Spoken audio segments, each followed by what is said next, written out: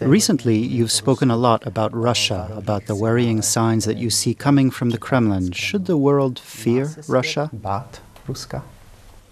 Já si nemyslím, že se má kdokoliv kohokoliv bát. Naopak, já si myslím, že třeba vytvářet... I don't think anyone should fear anyone. Quite the opposite. I think it's necessary to create the kind of world in which people won't need to fear anything. There are certainly worrying signs coming from Russia. I believe, and I always emphasize this, that it's necessary to have partner-like relations with Russia based on the principle of equality. But openness and frankness are part of this partnership.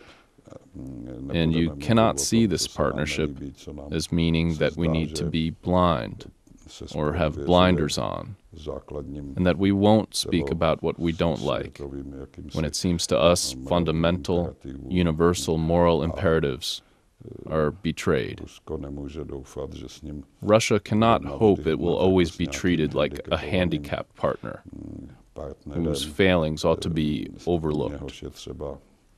We should apply the same standards to Russia that we apply to any country in the world, be it China or the Czech Republic or Uruguay. Po Českou republiku či Uruguay bychom měli mít stejné standardy. V dubnu během návštěvy prezidenta Obamy jste ho varoval před velkými nadějemi. In April, when you met US President Barack Obama, you warned him about the great hopes he was eliciting in people. Afterwards, we read your open letter to the president, and we heard how you remarked on his decision to postpone meeting the Dalai Lama. One would almost say that your own hopes in Obama have been disappointed. Is that the case? Vaše očekávání od amerického prezidenta jsou zklamány, je to tak? To bych neřekl. On ještě je málo času, nestihl ještě udělat mnoho konkrétních. I wouldn't say that. He hasn't been in office long, and he hasn't had time to make many political moves.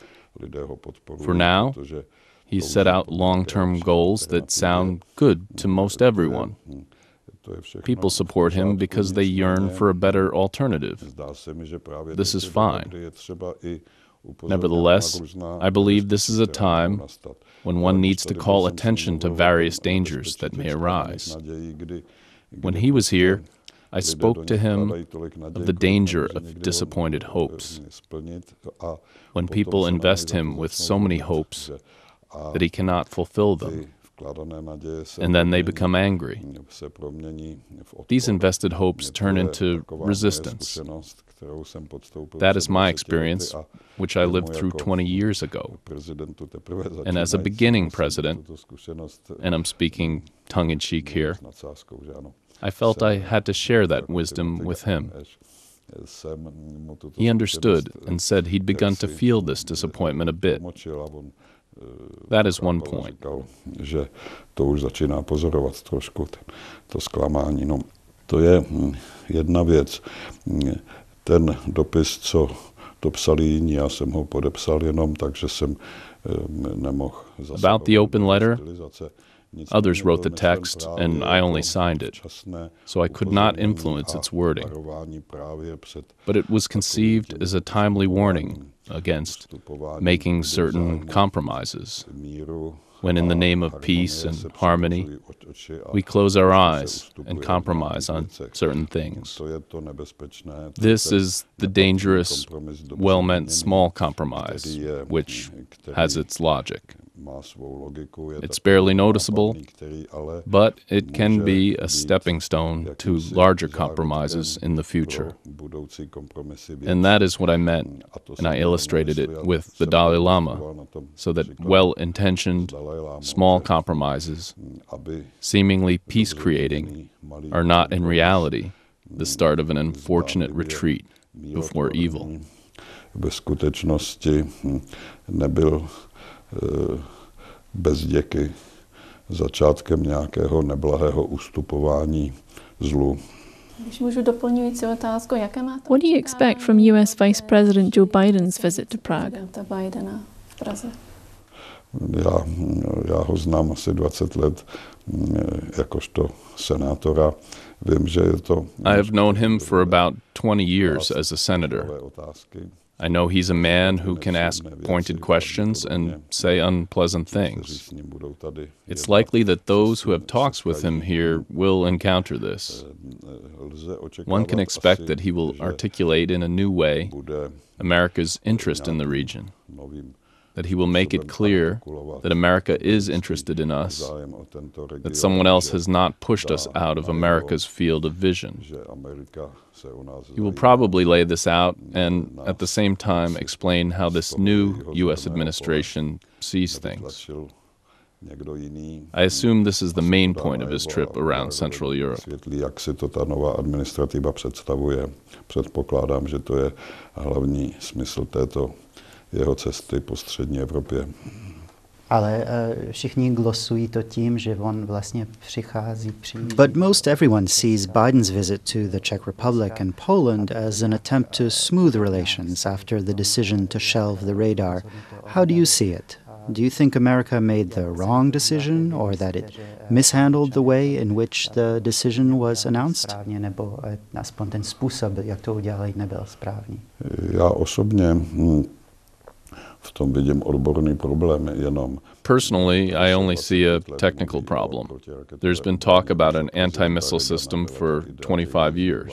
Back under President Reagan, there was talk of Star Wars. The research has already cost $15 billion to $20 billion, and there's constant hesitation about whether to use this technology or that technology, to do it this way or that, and whether it's too expensive and whether it's worth doing at all or not. It seems that if every new U.S. administration takes another look at the issue, it's normal that the Obama administration is also rethinking things. It's nothing that is integrally linked to American-Czech relations. What interested me was another aspect, the Czech dispute. This dispute about whether we would allow an alliance radar to be located here or not. It struck me as very sad, and it didn't reflect on us very well. If the Americans have the feeling that we're upset because they abandoned the radar plan, then I think it's a feeling that's unsubstantiated. On the other hand, I would understand it if they wanted to explain it in greater detail. Personally, I don't need anyone to explain it to me. I see it as an American technical issue. Aby mi to někdo vysvětloval, neboť to chápu jako odbornou americkou věc.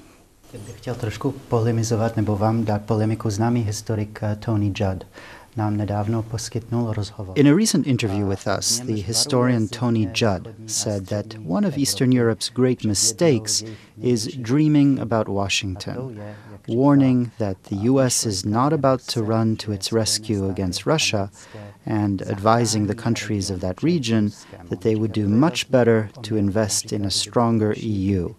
What's your view on this? Usilovali o upevnění uvnitř Evropské unie. Co vy na to? No, ten váš vědec se hluboce mýlí v jedné věci. Žádný přijímání nových členů do Evropské unie by nebylo. Your scholar is very wrong in one respect. The expansion of the European Union to include new members would have been unthinkable if we hadn't joined NATO beforehand. That was the main problem, anchoring the security of this region, and this is what the alliance gives, the Americans in particular. The EU's expansion had to wait until NATO expanded, so that the EU didn't have to guarantee security. That was up to someone else. I'm not upset by this at all. I'm just saying that you can't see anchoring Europe's security and some American security guarantees as if they're in a contradiction. Each is connected to the other, and our firm anchoring in Europe and in the EU is conceivable only against the background of our alliance with America as well. Dobré zakotvení v Evropě a v Evropské unii je myslitelné jen na pozadí našeho spojenectví taky s Amerikou. Na konferenci Forum 2000 jste pronesl tato slova. Když nám někdo... At this year's Forum 2000 conference, you said that when someone tells us they won't give us oil if we talk openly about their political prisoners, the only correct answer is then keep your oil. But many people wonder how realistic a response that is. Ta reakce je vůbec realistická. No, je to taková trošku nadsázka. This is a bit of an exaggeration in the style of Timothy Garton Ash. What I meant was that we shouldn't act like beggars, that we should show a bit of pride and make it clear we can go, say, a couple of days without oil. They have to export. Raw material exports make up the biggest portion of their gross domestic product. And if they saw, and they're testing us, if they saw a partner that is not willing to overlook how the next election turns out and is capable of retaining some principles, then maybe they wouldn't use these kinds of threats. Tak třeba nebudou takovýchto výhružek používat. A final question, and one you get asked fairly regularly, including when you visited RFERL this spring. Nevertheless, could you say clearly whether you think Georgia and Ukraine belong in NATO?